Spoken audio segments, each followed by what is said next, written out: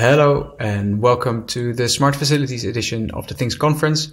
My name is Alexander Overtoom. Today I'm going to talk to you about LoRaWAN and LTE-M and why this is such a happy marriage. I'm responsible for business development and customer projects within the Things industries, and I will have Afzal Mangal with me to talk about the carrier perspective on why this is such a great marriage. And he's from IoT Creators, which is a subsidiary of Deutsche Telekom. Now, smart facilities, it makes a lot of sense that our first vertical conference is about smart facilities because this is simply a huge vertical. On our networks, TTN and TTI, we have about 2/3 that are related to smart facilities. And we also see that there is a lot of availability of very good devices that can be applied within this domain. And smart facilities, I think, is a sweet spot for LoRaWAN, not just because the LoRaWAN gateways, these indoor gateways, are very low cost, but also because it's simply very easy to build private networks with LoRaWAN, and the device ecosystem, is well established. And now with the addition of an LTE or LTE-M backhaul to your LoRaWAN gateway, you now all of a sudden can build private networks anywhere where you want it, inside or outside a city, and this allows you to build these spots of connectivity just about anywhere, and have your own network, define your own quality of service, your own coverage, etc., without being dependent on a network operator for your LoRaWAN connectivity. So this is the topology of the network. You have the sensors that communicate with the LoRaWAN gateways, and then the LoRaWAN gateways communicate over LTE-M. That's their backhaul, and the LTE-M network then forwards the data through its own APN to the Things industries or the Things network, and that's where you will be able to get the data from your devices. Now, what are the benefits of LTE-M, adding LTE-M to LoRaWAN?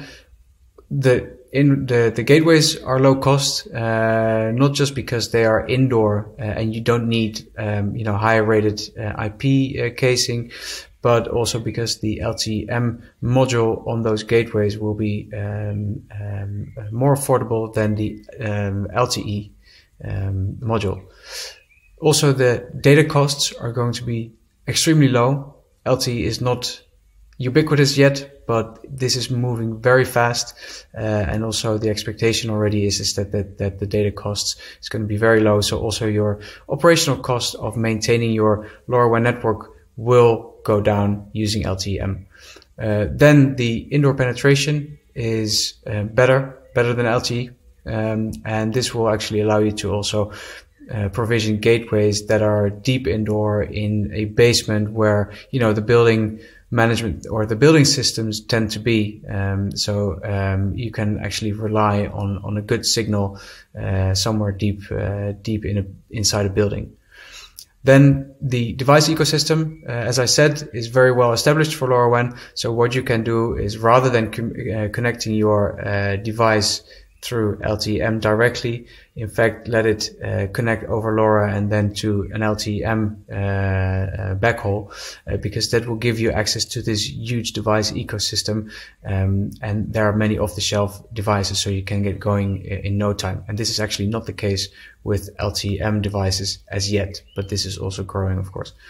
Then there's the end-to-end security, not just on the LoRaWAN, on the LoRa layer, but also on the cellular layer, because the carrier can run the LoRaWAN stack inside their own APN. And it's, of course, very well suited for standalone networks, because you don't have to be dependent on the local area network from a building or a building operator. You can just deploy a gateway without needing any connectivity, just needing power to power up the gateway. And then, gateway provisioning is in fact very simple, using the Things industries also. Just scanning a QR code and you will have the gateway working and well and rightly configured in your account. And then going forward in the future, having a service that provides the last mile of the connectivity, where you can rely on a external third party that does the, let's say, the uptime of the hardware of the gateways, and only makes you responsible for dealing with the data that comes from the devices. And this last mile service is also something that is within better reach with this combined LTE-M and LoRaWAN proposition. Another way to apply LTE-M and LoRaWAN is here in this device. This is from Telespor. They do sheep tracking in Norway, and these are vast areas of land, so there's not LoRaWAN connectivity everywhere. This device has an LR1110 module from Semtech, which is good for defining location. And if there is no LoRaWAN coverage, then the location of these devices can be transmitted through the LTE-M connectivity, and otherwise it will send via LoRaWAN. So this is also an interesting combination of the two technologies. So I want to give the word to Afzal, who's going to talk about why it's interesting from an operator perspective. There you go, Afzal.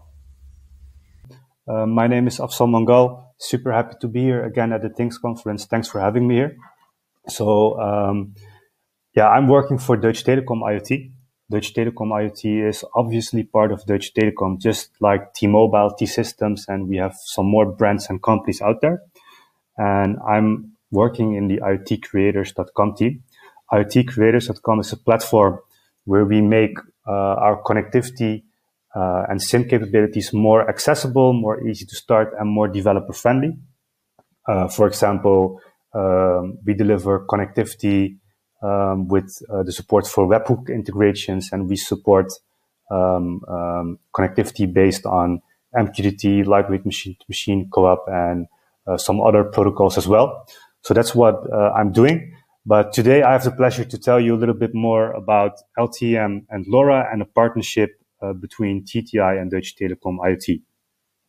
And actually, I've been discussing a potential partnership with the Things Industries already for a couple of years. But in the past, it was pretty hard to really kick off a partnership for two reasons. One, simply because we didn't really know where to start and how to collaborate exactly. And the second reason is because operators and also Deutsche Telekom were not very eager to collaborate with non-3GPP technologies.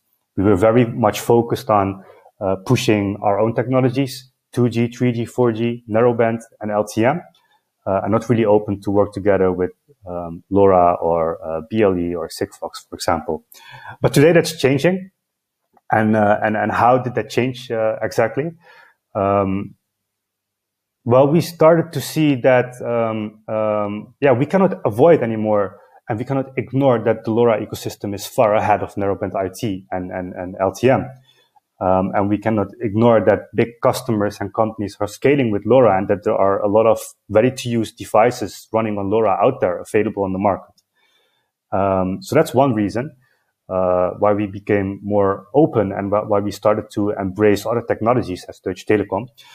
And we also realized that there is no connectivity type to fulfill the needs for all use cases out there. There are use cases which need narrowband, use cases which need LoRa, use cases which need both, and use cases which are relying on other technologies as well. So we started to realize that we need to embrace other technologies. And we also saw a gap in the market that we could fulfill together. So what is this exactly? Even though a lot of customers and use cases are already scaling, together with TTI, we noticed that some use cases are ready to scale but not scaling yet. And why is that? Well, if you look at the LoRa gateway today, and you're using a wired gateway and you need to scale and install a lot of them, it brings a lot of physical hassle because you need to pull wires and cables. But if you go to a Wi-Fi gateway, you don't have the physical problem, but you have the problem of adding a new IP device, and that doesn't really work when you talk about a corporate environment and big enterprises. A new IP device is a big thing because it could be a security threat. So you need to comply with IT policies and security policies. And then if you go to 3G, 4G gateways, it solves some other problems, and it works for a lot of use cases, but not if you need deeper indoor penetration, not if you need to use these gateways in a container, in a basement, or in a smart building.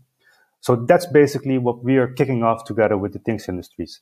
So we are launching a trial offer, and we are launching, and hopefully after the trial offer, a real commercial offer for a LTE-M gateway for LoRa devices.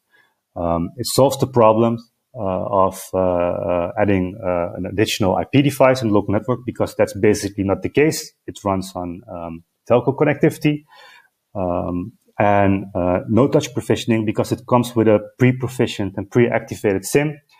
Deeper indoor penetration, LTE-M is has a much better deeper indoor penetration when you compare it to 2G, 3G, and 4G. And last but not least is the more secure backhaul, because you can get the benefits of telco-grade security. So what do I mean by telco-grade security? Obviously, a SIM always uses the traditional SIM encryption that you also have with the SIM cards that you use in your phone, and the APN security, or the IPsec tunnel, to send your traffic from A to B. And we announced this partnership already back in January at the Large Things conference, just to find out if there is a real market interest and market potential for this. And I'm very proud to say that more than 120 companies signed up already. We did a lot of interviews with many of them and found out that they indeed are waiting for such a gateway, especially for the easy provisioning and the deeper indoor penetration. And most of the customers that we have talked to so far, not all of them, but most of them are, as expected, going to use this gateway in smart buildings. We are launching this trial program where you can buy a trial gateway to find out if it really works for you somewhere in the summer. I believe that Alexander is going to tell a little bit more about that. And he will also tell you how you can get access to our trial program and basically to join us in this early phase of this very cool new gateway. So thanks a lot for having me here. And now I hand over back to Alexander. Wish you a great day. All right, that was interesting. Thank you, Afzal. Let me also give the word to Microtech, because Microtech is going to be the first provider of a LoRaWAN gateway that has an LTE-M backhaul. It's expected this summer. So please, Microtech, can you tell us a little bit more about the Microtech Knop gateway that you are going to release?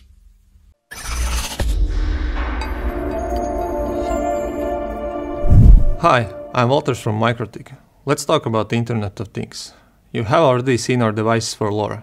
We have brought a cost-effective and flexible Microtech approach to the IoT world. Now it's time for the next step. NOT is our IoT gateway. It uses very low bandwidth, low cost cellular connection for IoT. Narrowband or NB and Cat-M. It is supported by many mobile operators all over the world. NOT supports protocols like HTTPS and MQTT that allow sending sensor data to the cloud or local server. What can it do? Well, with the Bluetooth interface you can use the NOT for asset tracking and telemetry based on Bluetooth advertisement packets. NOT can send any Bluetooth advertisement data, iBeacon, Eddystone or any other format. It also has very powerful filters, forwarding only relevant packets and ignoring others. How would this work in the real life, you ask? Well, let's imagine a hospital.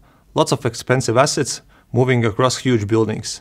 Tools, meds, equipment, you name it. Everything is moved around all the time. And usually hospitals are spending a lot of resources on inventory checking. But let's fix that. Let's add low-cost Bluetooth tag on all the important equipment and place NOT gateway in every storage room. Now the hospital management will always know if the equipment is returned to its place. But why stop there? You can also add a temperature sensor to all the critical medical supplies and use the NOT to keep track. So the possibilities are really endless. The NOT supports also Modbus protocol. You can use the NOT as a TCP bridge from wired Modbus sensor to send readings to Modbus server. So yes, NOT brings wireless connectivity to wired sensors, such as electricity meters and relays. As for narrowband, NOT supports NB-IoT low bandwidth, low cost backup connectivity in case of a lost Ethernet connection, or it could be used as a management channel for your network. NB-IoT monthly plan is much cheaper than LTE, so why spend extra money on the bandwidth you don't need? For example, you can manage NOT-powered vending machines with liquid and temperature sensors with only a few megabytes per day. The NOT is a truly universal device, with a lot of connectivity options and protocol support. It features 2.4 GHz wireless, 200 megabit Ethernet ports with PoE in and PoE out, and a micro USB port. The device also has a GPIO header. You can use it for relay control, logical input-output sensor connectivity, voltage metering, or home automation. There's also a separate NOT version with LoRa support coming soon. You will be able to use it as a LoRa gateway with NB-IoT connectivity. This brings low-cost connectivity for LoRa sensors in remote locations, so stay tuned. Make sure to check out our IoT products and start save your time and money like never before. Contact your Microtech distributors for more information.